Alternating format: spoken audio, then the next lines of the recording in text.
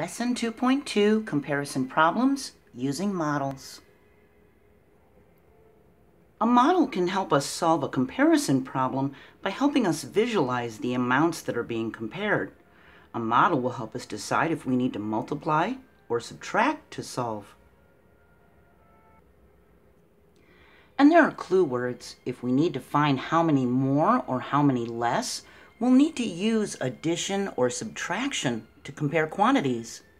And if we need to find how many times as much, we'll need to use multiplication to compare quantities.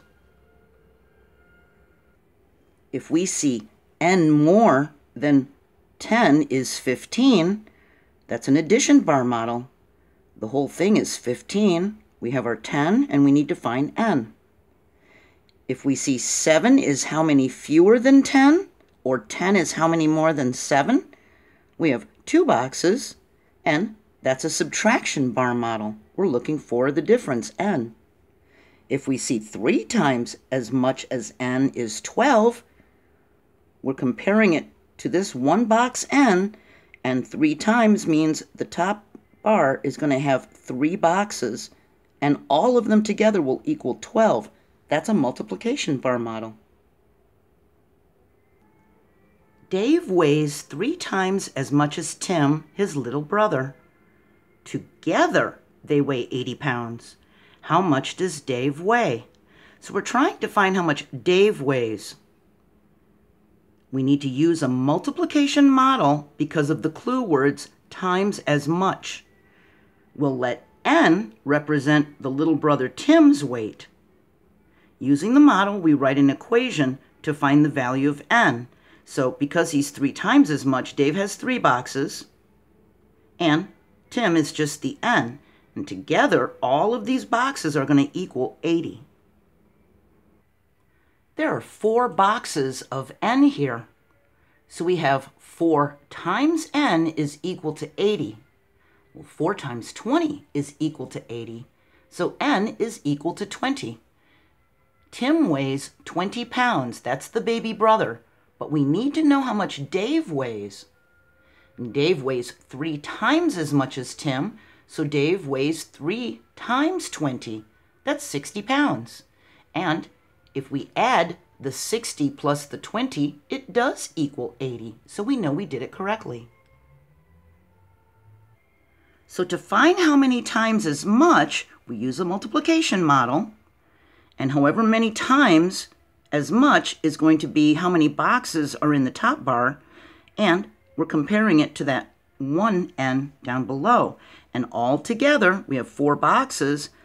If they all equal 12, then 12 is equal to 4 times some number n. And to find how many more or fewer, we use an addition or subtraction model. If it says how many more, how many fewer, we can compare them. One quantity in the top bar, another quantity in the bottom bar, and we're looking for the difference n. And for addition, we can do it like this.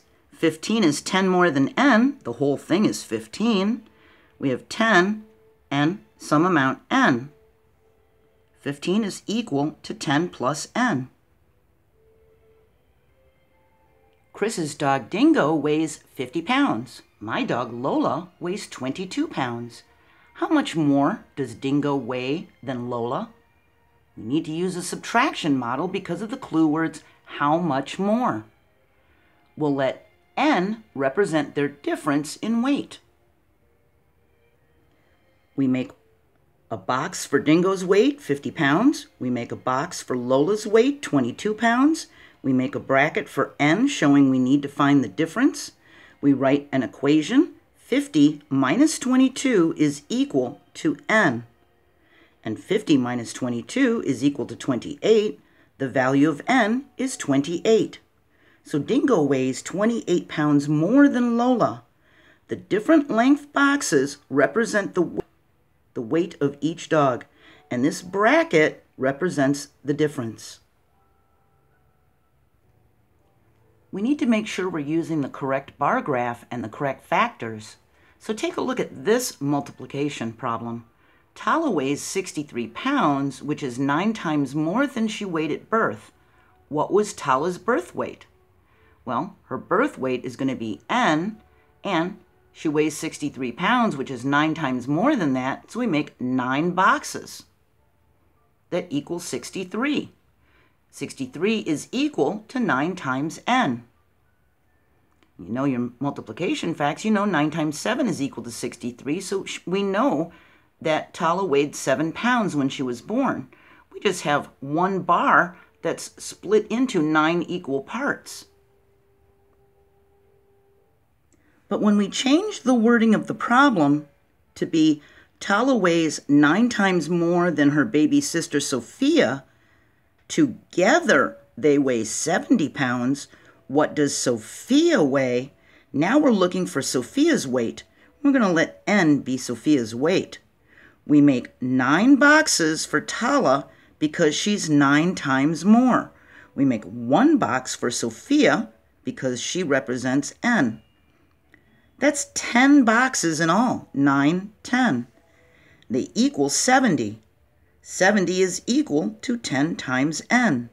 And 10 times 7 is 70, so we know that N is equal to 7, and Sophia weighs 7 pounds. So she must be a new baby sister. Do you see the difference?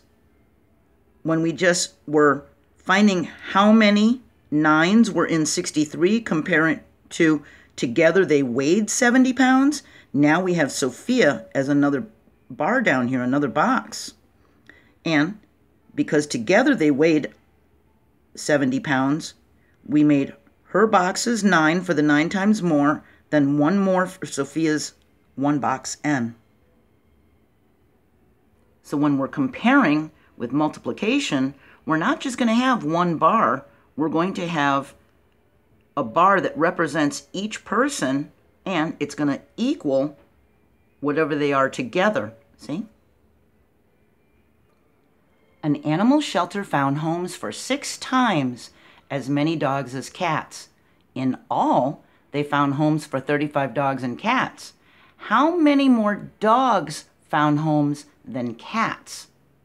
So we have to be careful. This is a multi-step problem. There are several steps to this problem, and we need to multiply to compare, then subtract to compare. And we're going to let N equal cats. So we have a bar for dogs, a bar for cats, and because it's 6 times as many dogs, we have 6 boxes. We made 6 boxes for dogs, 1 box for cats. That's 7 boxes in all, and they equal 35. We have 35 is equal to 7 times N, and we know that 7 times 5 is equal to 35, so N is equal to 5. So we know 5 cats found homes, but we're looking for how many more dogs found homes than cats. So far, all we found out was that 5 cats found homes, and we're looking for how many more dogs found homes than cats. Well, we know there was a total of 35 dogs and cats. So the next thing we need to do is make a subtraction bar model. We know in all 35 dogs and cats found homes. We now know there were 5 cats. That means the difference is 30, and that's how many dogs there were.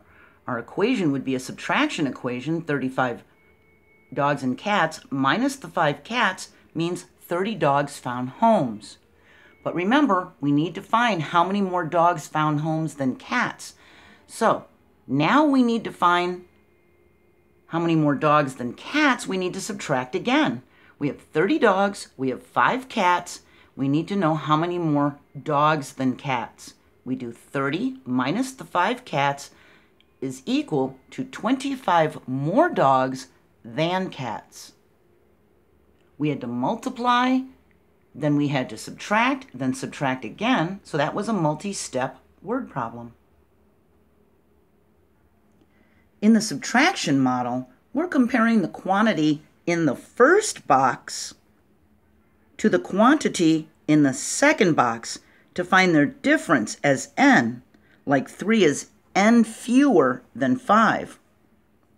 In the multiplication model, we're comparing the number times as much. So if it's 3 times as much, we have 3 boxes up here.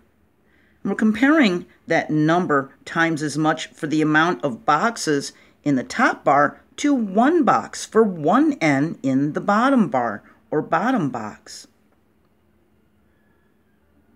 Now here we have a problem about direction. To get to the mall, Lou first drove 5 miles east of his home, then 6 miles north, then he turned west and drove 10 miles. Finally, he turned north and drove 3 miles to the mall. So how far north of Lou's home is the mall? So we can draw a diagram showing the directions he drove. We're only going to count the distances he drove north. So here's his home, and here we have directions, and you can remember the directions as north is up, south is down, and we go across. You look, it spells we. So you know that's west and that's east. So it says that he drove 5 miles east. Well, that's not important. We only want north. Then 6 miles north. Ah, that's important. Next, he turned west and drove 10 miles. That's not important. We don't care about west. Finally, he turned north and drove 3 miles. That is important. He went north. Using our diagram, we can make one square. The distance of one square going across would be 1 mile. So here's Lou's home. He went 5 miles east, so we go across 5 squares. Then he went 6 miles north, so that's 6 squares up. Then he turned west and drove 10 miles. And then finally he turned north and drove 3 miles. So we're only going to count the ones that are going north, the 6 and the 3. 6 plus 3 is equal to 9. The mall is 9 miles north of Lou's home. And drawing the diagram helped us to visualize it. Plus it helps to remember north is up, south is down, and we go across. Lou built a fenced dog run that is 4 yards long and 6 yards wide. He placed posts at every corner and at every yard along the length and width. How many posts did he use? So we're going to say this is 1 yard, okay, because it's 4 yards, 1, 2, 3, 4. That's how long it is. And it's 1, 2, 3, 4, 5, 6 wide. So we know he's got a post at each corner. We've got those 4. But now he placed a post at every yard going around. We draw a diagram on some grid paper and place a dot at each corner. Then we draw dots around the perimeter for each yard. Now we can count them. We can start up here so we don't lose our place. We have 1, 2, 3, 4, 5, 6, 7, 8, 9, 10, 11, 12, 13, 14, 15, 16, 17, 18, 19, 20. By drawing the diagram, the picture, we know Lou used 20 fence posts. In our next lesson, 2.3, we're going to use place value to help. I hope I'll see you there. Keep trying. Bye.